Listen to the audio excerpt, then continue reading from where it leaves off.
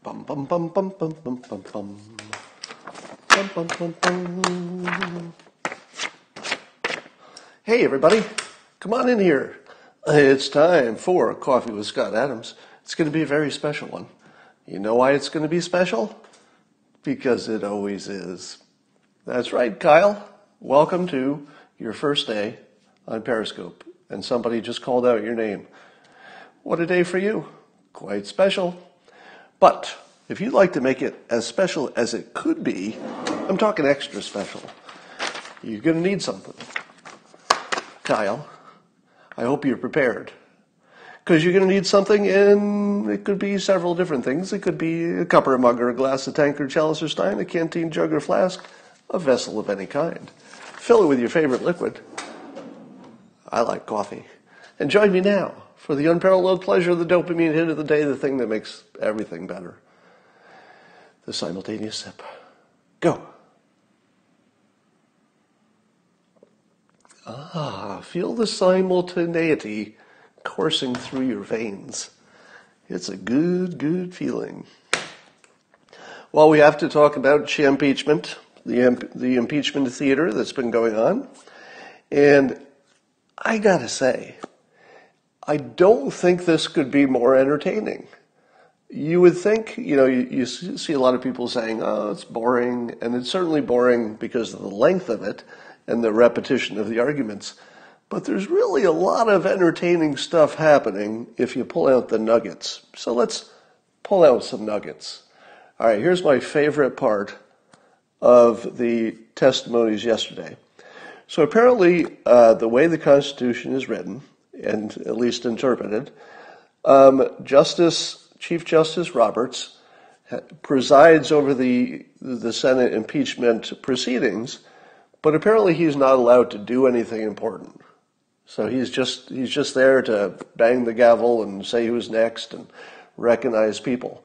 Now, what opportunity did that give the clever people in the Senate? Because at some point, yesterday was the phase where any senator could submit a question, and then Justice Roberts would read the question out loud, and then one of the two or both the lawyers for both sides would respond, depending on who the question was for.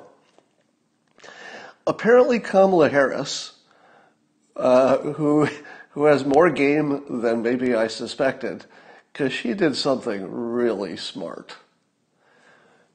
Disgusting, but really smart. And I'm gonna make an assumption here. All right. Now this is speculation because I can't read her mind, right?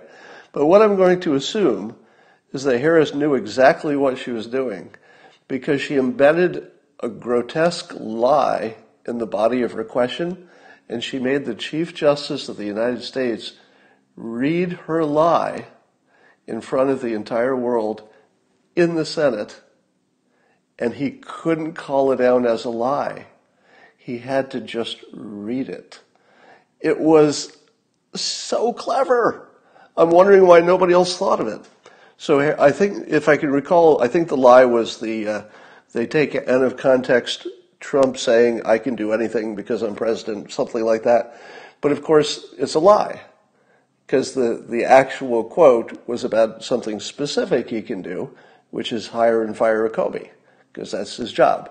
So what Trump was actually saying is that the president has the authority to hire and fire people in the executive branch is literally nobody disagrees with. There's nobody in the world who's on the other side of what Trump clearly and unambiguously said. So what the Democrats have been doing is taking that out of context and repeating it until they repeat it into reality. And you've seen them do this with the Charlottesville hoax, saying that the president called the racists fine people. Didn't happen. Never happened. You can look at the transcript, you can look at the video and find out for yourself. It never happened. But they've repeated it so much, it's just sort of morphed into a fact for half the country. Well, now they're doing the same thing with the impeachment, and actually they're doubling down on that. I'll talk about that later. So Harris very cleverly embeds this grotesque, obvious lie which is really central to their case. That little quote gives them the frame to put their entire, he's trying to be a dictator. You can tell because he said so. He must be trying to be a dictator.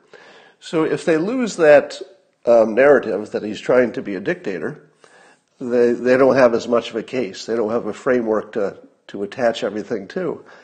So that lie is very central to what they're doing. And getting the Chief Justice of the United States to read it on live television in the Senate was really good.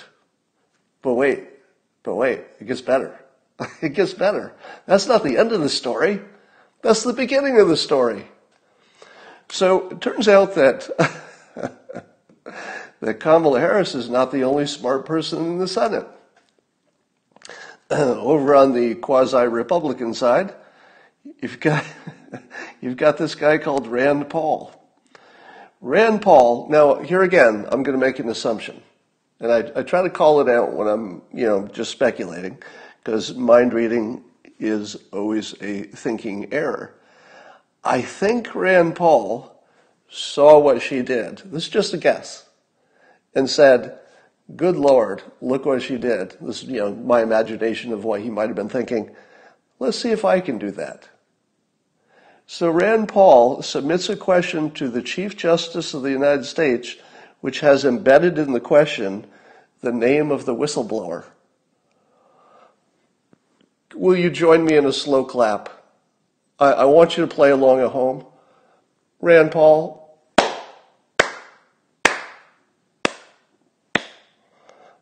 Oh my God. That was probably the funniest political move you have ever seen in your life. Now, what happened when Chief Justice saw that the whistleblower name was in the question? He rejected it. Can he do that? Does the Chief Justice, in this context, does he have the option of rejecting a question? Well, he did. Now, I'm just guessing that his reasoning might be that he didn't want to be party to a crime. So I think Rand Paul's question, if the Chief Justice had read it, I don't know, I'm not sure about this, but it might have made him party to a crime. Okay, there's nothing funnier than that. Rand Paul trying to trick the Chief Justice into being a party to an actual crime and outing the whistleblower because Kamala Harris used that same trick just before. This is great stuff. If you are not entertained by this, you're dead inside. You're dead inside. So anyway, the Chief Justice declined to read that question. And what do you think predictably happened? Well, it turned into a tweet. And what do you think when the news story got turned into a tweet about what Rand Paul tried to do? Well, of course, the news story doesn't mention the name of the whistleblower. But every person in the comments did. Every person. In fact, you're seeing the name fly by on the screen here in the comments. So Rand Paul's play, completely successful because he got the entire country to be angrily, putting that guy's name, the whistleblower, into every communication that they can. So that was the funniest thing. All right. I don't know if it's as funny as Joe Biden on the campaign trail reminding people that he's going to die soon because he's old. He actually said that. I mean, it's my own words, but he actually said he's an old guy, so he needs a young vice president. There's no way to interpret that other than he might die in office. Right? There's no other way to interpret it. And I actually give him credit for being completely candid about that. So it actually made me like him more, frankly. But it's a good point. He might die in office at his age. That's a risk that you've got to consider. So there's a viral video of Joe Biden telling people not to vote for him. He has this little quirk where when he gets challenged at some public event, he'll push back a little, but then he will dismissively say, well, don't vote for me, vote for the other guy. Vote for the other guy. And I'm thinking to myself, That, I don't know, in some context, that might be the right play because it's sort of folksy and seems plain spoken and all that. But if you keep saying it, it turns into something else. And I think he's said it enough now that it's turned into, you start wondering if he really wants to win this thing. Let me ask you this. Do you think that Joe Biden wants to spend the last years of his life doing one of the hardest jobs in the world? I think he's barely handling the campaign. And I say that just because he doesn't, I'm assuming, unless something has changed, that he's not keeping an intense campaign schedule because they're acknowledging his age. Do you think he really wants to be president? I think he would rather win than lose because everybody likes to win more than they like to lose.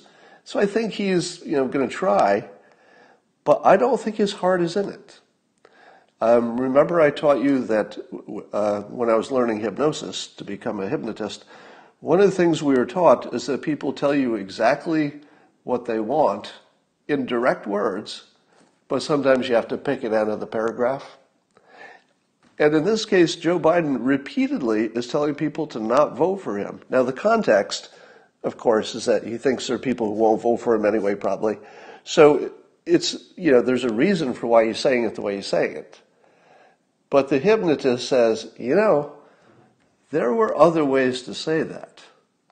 If all he was trying to say is that, he's not for everyone, there could have been a less direct way to say it. He could say, I acknowledge your argument, and I know I'm not going to change every mind.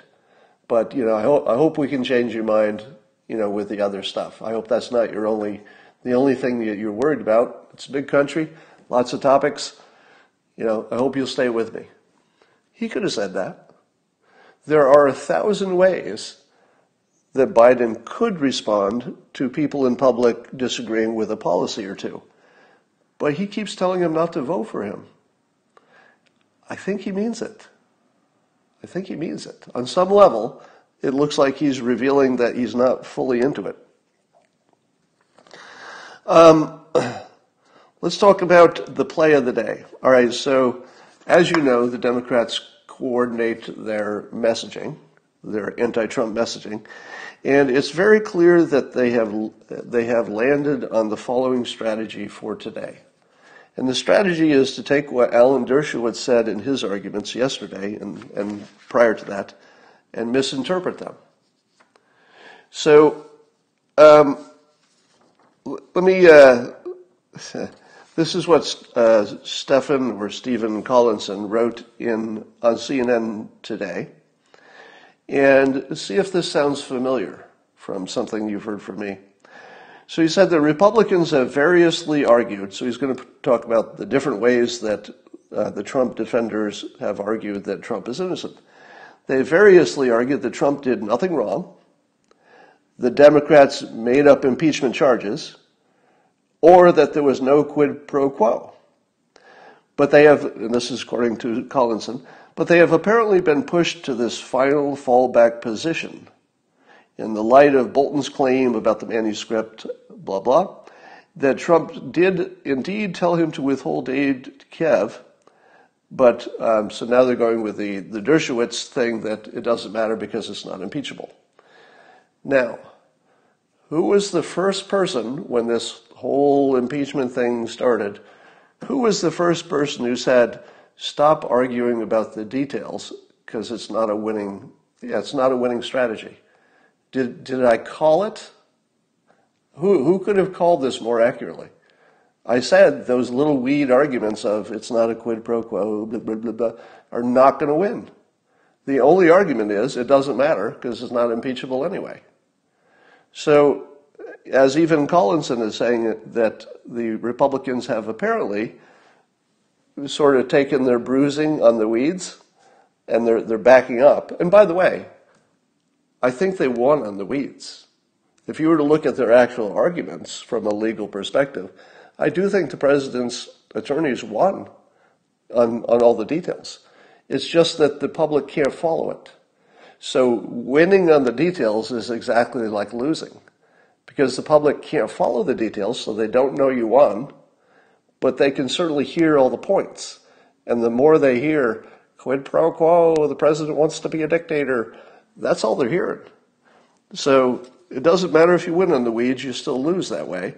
Dershowitz, being the smartest person in the game, apparently, is brought the only argument that has a chance of winning, which is it's not impeachable.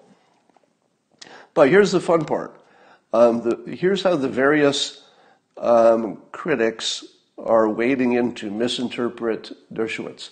Now keep in mind, Dershowitz's argument is a total kill shot. It's simple to understand, and it's the stake driven through the heart of impeachment. Dershowitz killed impeachment as dead as anything can be dead. It doesn't live anymore. Even its undead vampire life, he just killed that too. He put a stake right through the vampire's heart. Impeachment's over. All right, he killed it. So what do? The Democrats are going to their go-to strategy. They're going to grossly misinterpret him and repeat the misinterpretation until their team thinks it's true. They did it with Charlottesville. They did it with that quote taken out of context. I can do anything I want. That was out of context, and now they're doing it with Dershowitz's argument. Let me tell you. Here's what Dershowitz actually said. So this is a quote on CNN's page, one of their pages, and I think it's in Paul Begala's thing or someplace. But Paul Begala was writing on CNN. He's one of their anti-Trump go-to guys. So here's what Dershowitz actually said, and then I'll tell you how he was interpreted. All right, this is the actual quote. From Dershowitz. And if a president did something that he believes will help him get elected, comma, in the public interest, that's the important part, in the public interest, comma, that cannot be the kind of quid pro quo that results in impeachment. So what Dershowitz is clearly saying is if there are two conditions, one is that there's something that will help somebody get elected, that's the first condition, but also, at the same time, comma, it's in the public interest, that's not an impeachable thing, right? So two things are true. It's good for the politician. It's good for the country. That's not impeachable. So how did Paul Begala and all of the other people misinterpret this? Here's Paul Begala's interpretation of that. He's putting these words basically in Dershowitz's mouth. If a president thinks his re-election is in the public interest, anything he does in pursuit of his re-election is legal. What? What? That is not anything like what Dershowitz said. So he makes this completely false statement that's stupid on its face, that a president can do anything he wants. Basically, I'll read it again. If a president thinks his re-election is in the public interest, anything he does in pursuit of his re-election is legal. No, that's not the quote that you gave Dershowitz in your own article. That's completely wrong. All right. So then Begala goes on to argue against his own misinterpretation. All right. How about Stephen Collinson? This is his misinterpretation. All right. And these are actually Collinson's actual words that he's putting in Dershowitz's mouth as the misinterpretation. The Harvard emeritus professor claimed on the Senate floor that if a politician thinks his re-election is in the national interest, any action he takes toward that end cannot, by definition, be impeachable. Dershowitz didn't say that or anything like that. This is completely made up. And then he goes on to write his article based on his completely false interpretation. It gets better. Here's how Adam Schiff misinterpreted Dershowitz. He's putting this, he said, he's basically doing another fake quote and putting it in Dershowitz's mouth, all right? So this is Adam Schiff making up a hypothetical fake quote to mischaracterize what Dershowitz says. Fake quote, you can't do anything about it because if he views it as in his personal interest, meaning the president, if he views it as in his personal interest, that's just fine. He's allowed to do it. None of the founders would have accepted that kind of reasoning, Schiff said. Well, Schiff, you are correct that none of the founders would have recognized that kind of reasoning because it didn't happen. Dershowitz never said that. These are complete misinterpretations. But my favorite came from Stephen Colbert. So he accepts the Democrat misinterpretation, and then he does this whole cringeworthy, I'm calling it cringetainment. Sometimes when you watch something that's cringeworthy, but it entertains you because it's cringeworthy, I'm calling that cringetainment. You can use that. And he does this whole bit where he very mockingly makes fun of Alan Dershowitz for being illogical. That's right. Stephen Colbert, with not a trace of irony or self-reflection, claims on national television in a mocking, sarcastic way that he, Stephen Colbert, can tell, with his great powers of reason, that one of the most, or maybe the most, famous, experienced constitutional scholars in the world had an illogical argument. Let me say this. You can have arguments that you disagree with. That's a thing. And some people have illogical arguments. Let me tell you what Alan Dershowitz does not have. An illogical argument. Not this one. Probably not ever. Now, there are arguments which he's lost, I'm sure. I mean, I don't know, but I imagine he's argued cases and lost in the past. I don't know that that's true, actually. Maybe you won them all. But it's one thing to lose, because the other argument just carries more weight. But when was the last time Alan Dershowitz was illogical in his argument? Never? How about never? How about probably never? All right? Certainly not in this case. The only way you can get to illogical is by believing the Democrats with their misinterpretation of what he said. And then, of course, it looks illogical. And so I say to Colbert, just something to consider. Just put this in the hopper of something you should maybe reflect on. I'm not going to suggest you change anything you're doing. Just keep this thought in the back of your head when you're mocking a preeminent constitutional scholar because you believe he's being illogical. Just keep this thought in mind.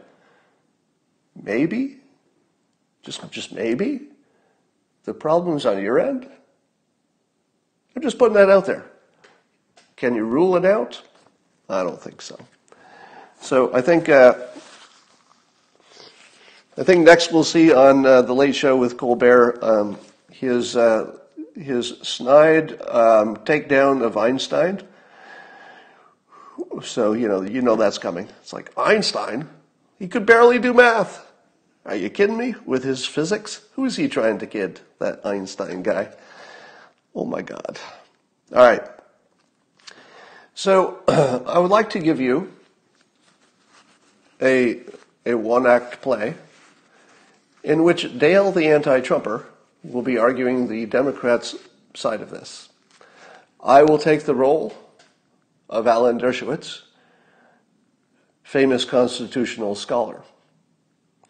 You know, Dale, it looks like this impeachment will probably be over soon because the founders would agree that the allegations or the impeachment articles do not come anywhere near what they intended as a crime or a misdemeanor or anything that's like a crime, because there's no abuse of power or anything that's really a crime, and the abuse of Congress is ridiculous for other reasons.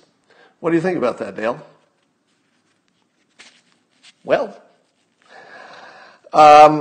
it's obvious that if you accept that argument, the president's just a dictator and he can do anything he wants. That's what you're saying, Alan Dershowitz. The president's a dictator. He can do anything he wants. No. I actually didn't say anything like that. Let me explain it to you. If the president does something that is good for the nation, or even arguably, you could disagree, but let's say he does something that's good for the country, but is also good for his reelection. As long as those two conditions are met, it's not impeachable because that's our system. Our system allows you to pursue your best reelection result by doing good work for the nation. That's how the system works. You get that, Dale? Oh, I get it plenty. You're saying that the president can just ignore what's good for the people and do whatever will get him reelected. Shoot somebody on Fifth Avenue, for example. No, I'm not saying anything like that. All I'm saying is if there are two conditions, and one of them is that it's good for the country, but it's also good for the politician, that cannot be impeachable, unless it's actually a crime, I suppose. And Dale would say, so you admit that the president can commit gross crimes for his reelection, digging up dirt, using foreign interests, and that's okay with you. That's okay with you, Alan Dershowitz? No, I'm not saying even anything remotely like that. Not even in the same universe as whatever the hell you're hallucinating, Dale. It's just real simple. If he's doing the people's work, but it's also good for re-election, and it's all legal, you're fine. There's nothing impeachable. Wouldn't you be happy with that dictator situation? Wouldn't you? Next thing you know, he's dictator for life. Because you just said, Alan Dershowitz, you just admitted that he can have foreign countries dig up dirt on an opponent for just his personal interest, and you're okay with that. You're okay with that. Are you willing to say that in public, that you're okay with that? No, Dale.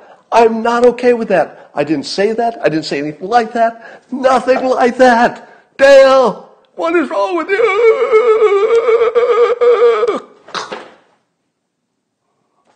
Scene. So watch this one-act play out all day today.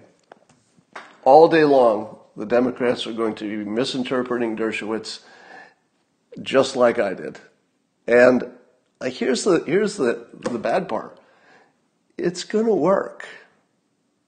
Now, I don't think it'll work in terms of reversing the outcome of the Senate vote. The president will be cleared, but it's going to work on the public. The public is definitely going to believe that the Democrats have interpreted Dershowitz correctly. Do you know why? Because for every one person who watched Dershowitz live, there will be 1,000 people who only hear the Democrats' version of what Dershowitz said.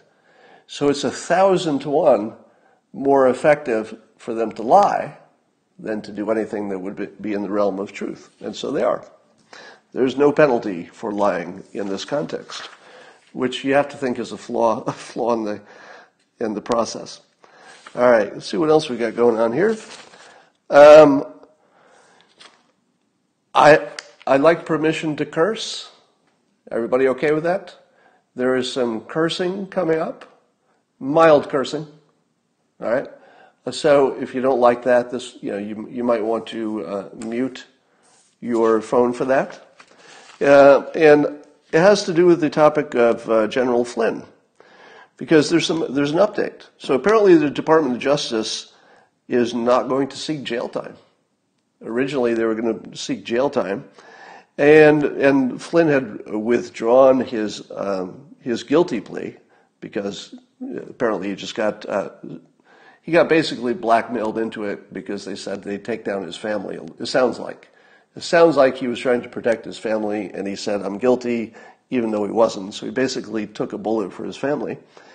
But now that more information has come out about the faked FISA and all the other stuff, and Russia collusion disappeared, changed his plea to not guilty. And the Department of Justice said, no, they're only going to be looking at, let's say, probation. So they're only going to look at probation. There's a little swearing coming. Okay?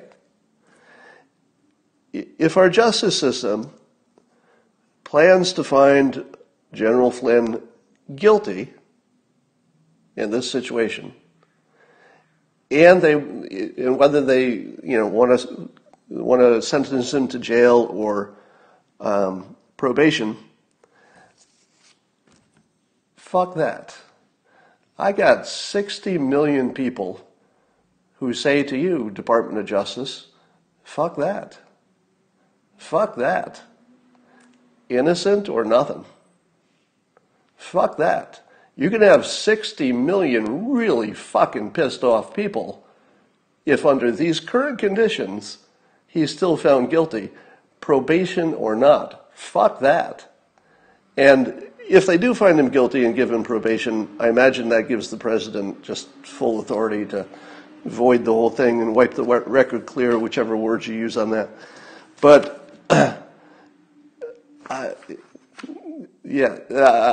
there's 60 million people who are not going to be able to live with Flynn being railroaded like this.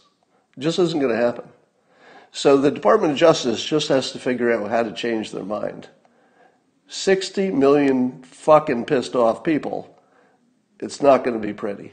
All right. So if the Department of Justice wants to retain any sense of credibility, rethink that. All right. Swearing is off for now. Well, maybe I should put it back on for this next topic. Apparently, 6 suspected drug dealers accused of running a $7 million fentanyl distribution operation were released without bail under the new criminal justice law.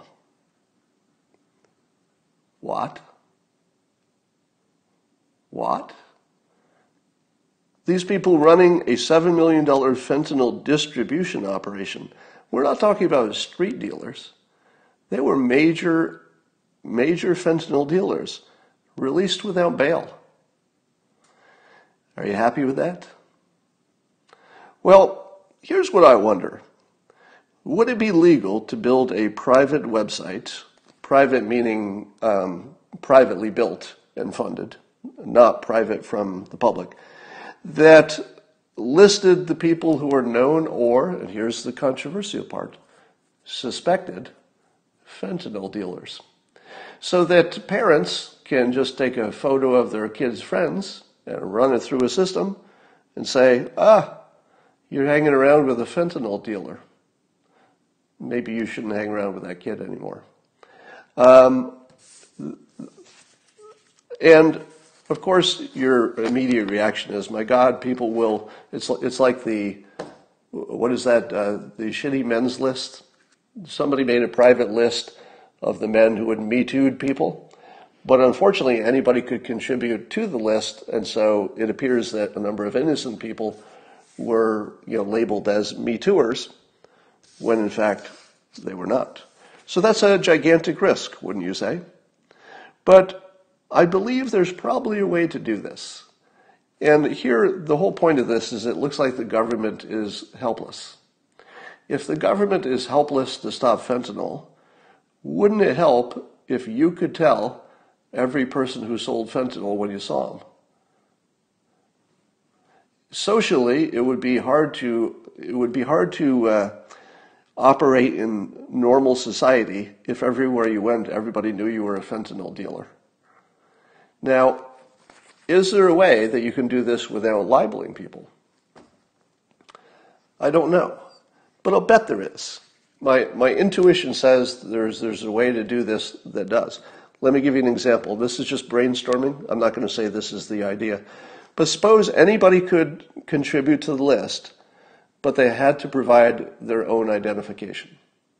And they had to provide a paragraph that says why they know this to be true. Now, perhaps you don't make that person who contributed to the list public unless there's a dispute. If there's a dispute, then the person so accused could, maybe hire a lawyer or something, and then and at that point, the person who made the claim could either remove the claim or make their name public just to the lawyer and the person who's got the dispute. So in that case, you would always be able to face your accuser if you challenged it. If you don't challenge it, you just have to live with the fact that you're on a list of fentanyl dealers.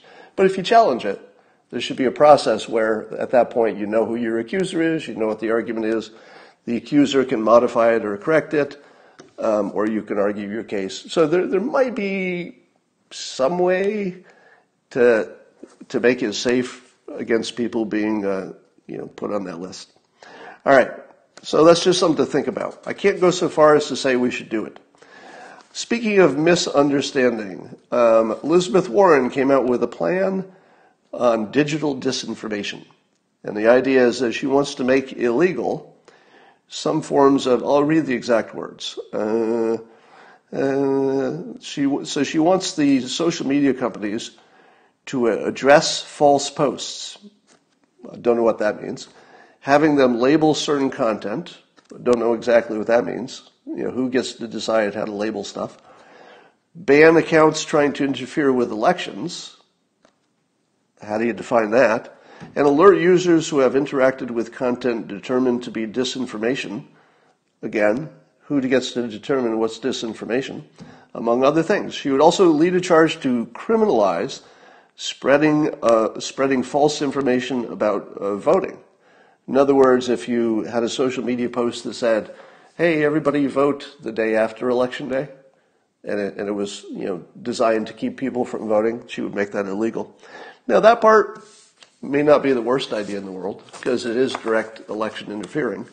The part about if you're telling people that Election Day is on the wrong day, or that there's some process that makes it impossible to vote, maybe that should be illegal.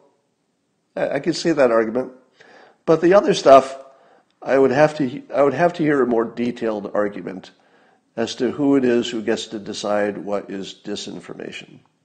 It would be far better, in my opinion, if anything that was in this disinformation category, if you could provide a link to the other argument.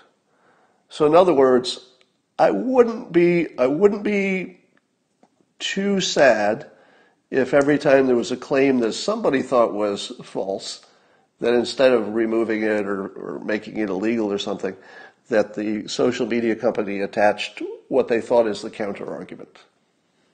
That might be a little better than our current situation. So I think Warren's got a big ask here. In other words, she's asking more than I think the nation could ever accept. But there's something there. There's a little bit something in there that's worth talking about. I don't know if she's sussed that out well enough. Let's talk about the Middle East peace plan that the major media seems to want to ignore. I assume that they're ignoring it. Why? Because it's good for Trump? I don't know exactly why. But it is getting less attention than anything. And there's something emerging about this peace plan that is really clever. and you're not going to see this coming. Here's my take on it. It's not a peace plan. Everybody's going to call it a peace plan. I think it's called, officially it's probably called a peace plan of some kind, but it's not. It's peace plan-like. It's peace plan adjacent. It's suggestive of a peace plan. It's in some ways analogous to a peace plan, but not completely. Here's what it really is. It's a path. It's a path that the Israelis, and here's the fun part, apparently in Israel, both the leading parties have agreed on this. That's a gigantic thing. To get all of the people in Israel, at least the two major parties on the same side, a gigantic move forward on just that part. But it's better than that. Saudi Arabia signed on, a few other Arab countries have signed on. Egypt says it's worth looking at. So suddenly, the Palestinian faction is sort of abandoned and surrounded. Meanwhile, Israel can just go down their path without regard to whether the Palestinians like it. This is what's different. A normal peace plan, both sides have to agree what it looks like, right? That's what a peace plan is. You agree, I'll do this, you do this, we both agree what we're doing. That's not this. That's why it's not a peace plan. Israel is basically saying, this is what we're going to do. We don't control what you're going to do. We're just going to control what we do. We are going to get on the same page as our whole country, the majority anyway, and the same page with your neighbors, the Arab countries who typically, or I don't know if you want to call them Muslim countries or Arab countries. In this case, I think they're all the same in this one context. Because, Iran, blah, blah, blah. Anyway, longer story. So we have this situation where Israel can just march forward because they drew the boundaries in a way that it just captures the places that they already are. All they have to do is start building some borders, and Israel can say, well, we're done. Here's the fun part.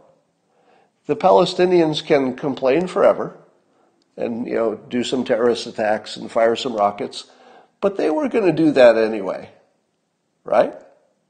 If the Palestinians decide to play along and agree to the plan, nobody thinks that's going to happen, or if they don't, which one would have more terrorist attacks against Israel? Probably the same. Probably exactly the same. If Abbas, Palestinian leader, decided tomorrow to sign off on the deal, he can't control everybody in his country. You would still have the same amount of terrorist attacks, which fortunately are not that terrible.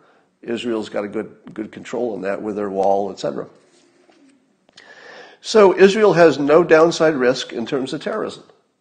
Make a deal, don't make a deal, it's probably going to look exactly the same in terms of terrorist attacks. And then it puts the Palestinians in this weird, isolated situation. Correct me if I'm wrong, I need a fact check on this. But hasn't the United States already withdrawn financial aid from the Palestinians? That's correct, right? Who else gives the Palestinians financial aid? Oh, I don't know this, but I'm imagining other countries in the region. Maybe Saudi Arabia, right? Now, somebody said Iran. I don't know exactly what kind of support Iran does, if it's just supporting the terrorist stuff or if it's more, but Iran is broke. So you've got the United States isn't giving the Palestinians money.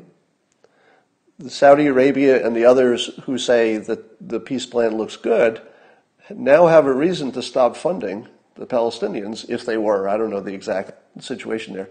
But I assume the Palestinians were getting help from a variety of places. If they turn down the deal, and other people say, you're never going to get a better deal than this. So if you turn this down, why the hell am I going to waste my money sending money to your failed country? You can't even help yourself. So this situation we've never been in, where the Palestinians have a choice, and it has nothing to do with other people's choices. This is the cool part. If the Palestinians decide to not try to become a recognized nation, they can. What will that change? Well, it changes nothing in Israel. They're just going to draw their borders and do everything that they were going to do anyway. Doesn't change what their so-called allies in the region would do. Do the same thing. So I think the only thing that the Palestinians have to decide is whether they want help and redevelopment and money from other countries or not. Do they want to be a nation building towards something good or not? But Israel doesn't have to agree with what they do. They don't even have to care. So you actually have a situation where the Palestinians have been isolated. All their support is either eroded to the point of trivial or gone. And they can just live their own life, and it can be a good one or a bad one, and nobody cares. You've never seen this before. This is not a peace plan. It's a path, and we're already walking down it. We don't have to wait for anybody. I've never seen anything like this, really. It doesn't fit in any good category, so I think that's Also why people are going to have trouble understanding it. It doesn't fit any other model. I guess our border people found the longest border tunnel ever that they've discovered under the border between Mexico and the United States. And there's such a thing as a tunnel task force. Did you know that? There's a tunnel task force. And I guess they find tunnels. And this one was really well built. It had ventilation and lighting and electricity, and it ran for a long, long stretch. I don't know what it was. But here's the question I asked myself. Why do you need a tunnel? Did you ever wonder that? You know, I know they use all kinds of different means to ship drugs in, probably some by land and air and sea and everything else. But isn't a tunnel a pretty hard thing to do? I know the cartels have lots of money and resources, but it's kind of hard to build a tunnel with all the resources that it requires. And I thought to myself, would you be building this tunnel if it were easy to just go across the border on land? Have we gotten to the point where it's just so hard to cross where there's a wall, or maybe even where there is no wall, that it's easier to build a tunnel? Why is it easier to build a tunnel than all of those other places? The only thing I could take away from this is that we're getting a lot better with our border security. Now, I know there have been tunnels for a long time, but the fact that tunnels are needed at all suggests that those other mechanisms for getting into the country have higher risk. So I imagine we're getting better at detecting tunnels. There's got to be some technology for that. All right. Let's see. Oh, here's a little persuasion lesson for you. This comes courtesy of Mark Schneider, our favorite nuclear energy advocate. And he had this realization, which he tweeted about, which I thought was amazingly clever and good persuasion. And it goes like this. I'll just read you his tweet. It just occurred to me why nuclear waste leaks scare people. The waste from weapons production was stored as a liquid. All right, so you get it, right? If you knew that nuclear waste was liquid, that's pretty scary. Because you think, well, if it's liquid, isn't it going to melt through the bottom of whatever you put it in if you wait long enough? Are you sure that thing is well sealed? Can't that liquid get out? And then Mark points out, and I didn't know this. This was brand new information for me. He says in his tweet, inside the spent fuel containers at commercial sites, you know, the ones that are just producing electricity, inside those fuel containers, the spent fuel, are solid fuel assemblies. And they showed a picture of one. They're actually like physical solid tubes in sort of a structure that holds them together. And I thought, I didn't have time. I was going to print out a picture and show it to you. Yeah, they're rods, physical rods. And I thought, that really changes how you see this. If you said to somebody, to control nuclear waste, we've got to put these hard rods inside a container, isn't that a completely different mental model than any kind of a liquid waste? Am I right? It completely changes how you feel about the risk, doesn't it? Let me test that on you. If you knew that it was a solid, doesn't that tell you, well, yeah, we can definitely put a solid in a container and it'll probably stay there forever? Somebody says they already knew that. Well, I didn't know it. And let me point out what makes this so good. So this is persuasion-wise. First of all, it's visual. Visual persuasion always wins. So if the way I'm telling you is not nearly as persuasive as if you saw the picture I'm merely describing. You see it and you go, oh, that does look safe. So it's visual, it's simple. You know, weapons used to use nuclear waste, would have nuclear waste. Commercial ones, the ones we care about, don't. Pretty simple. And it's also a contrast play, because he's contrasting how safe these solid ones are with what you imagine was less safe, the liquid version. So you got contrast, simplicity, it's visual, and it reframes the argument. Perfect. Perfect, perfect persuasion. All right, let's see what else we got. I think we've hit all the big points. I think that's all we got. So watch today in delight and entertainment as people misinterpret Dershowitz and argue against their own hallucination. It'll be fun. I will talk to you later.